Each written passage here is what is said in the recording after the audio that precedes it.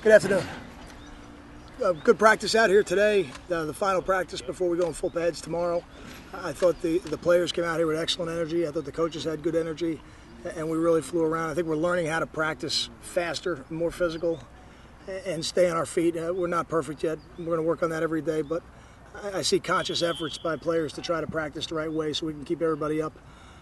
And like I said, I thought overall it was a really, really high energy practice, and I wasn't so sure it was going to be that this morning. So I thought the leaders on the team did a good job before they came out here and made sure that the team was ready. Questions? Any update on Lowry? No, we're going to, with something like this, I don't think you can reevaluate it every day. I think you got to evaluate it in a couple days, and for us it'll probably be after the scrimmage. Well, he won't be back before the first scrimmage. How does that change things in the depth of the offensive line? Well, it gives opportunity to people. Antoine obviously has played a lot of football for us last year, and I think you have guys now like Marquise, who's going to have some opportunities. You got a guy like Brian Leone, who's going to have opportunities, and who knows? We have some younger players. A guy like Dorian Miller, who is not really in the two deep right now, but I think at this stage of training camp, you have to be open to anything because he's still learning the offense, and also maybe some veterans who haven't played as much. A guy like Chris Fonte is going to have opportunities as well. What has Dorian showed you in the first week of camp? I think he's a big athletic guy, just like we thought he would be. He's in excellent shape. For a freshman offensive lineman to get in that kind of cardiovascular shape over the summer is really a great accomplishment. And I thought he did a tremendous job in the summer program. Even though we're not allowed to be there, you see the results of it. When we do our conditioning test, he passed our conditioning test the first time, which was excellent. 18-110s is not an easy thing to do. And we knew he was a big, powerful guy, but he's in great shape, which gives him a chance. Is there a chance that maybe if you can move Civil over there if some injuries occur, can you move him back to guard? Andre is very valuable to us as the third tackle. I think that spot is where he is right now, and really fighting to be a starting tackle. I don't know if it's in our best interest in the long term, to move him back inside. I think at some point some of these younger guys got to continue to progress to the point where we feel comfortable putting them in the game. Would you like it to be a little hotter for the guys that have to go to a little adversity out there with the heat? Or? I would. I think it's been very mild so far in training camp, and at some point we'll have to do something to create that if we have to. But right now, we're only a couple days in. But as we get into later this week and next week, I hope that the man above will turn up the heat on us a little bit.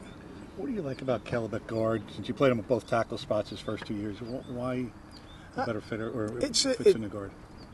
It's such a different position, even though it's only one person over. At tackle, the game is much more about timing, whereas at guard, everything happens right now, and it's much more of a power game.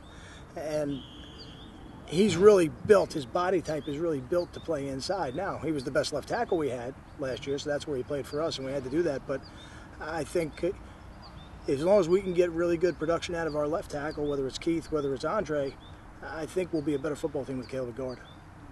What about Keith at left tackle? I mean, obviously it's the most important position, and he's a guy with probably the least experience. What did you see from him during spring specifically that made you say, this is his, this can be his job? It's really his progression in the weight room and the way he's changed his body and the strength that he's gained that gives him a chance. He always had the natural size and length to be an offensive tackle, and it was just a matter of him growing into his body so that he was strong enough to play at this level.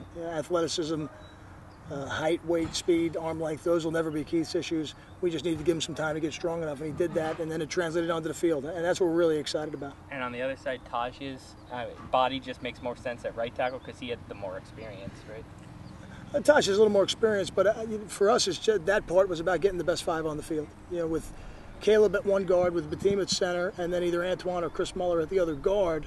And we need to get Taj on the field. Taj gets better and better every day, and I see it on film. I saw something. I haven't watched this practice yet, but watching yesterday's practice, I'm seeing Taj do things that I didn't see him all last year in terms of how he's moving his feet and the sequence with which he's moving his feet, which is really good to see. He's becoming a student of the game on the offensive side of the ball.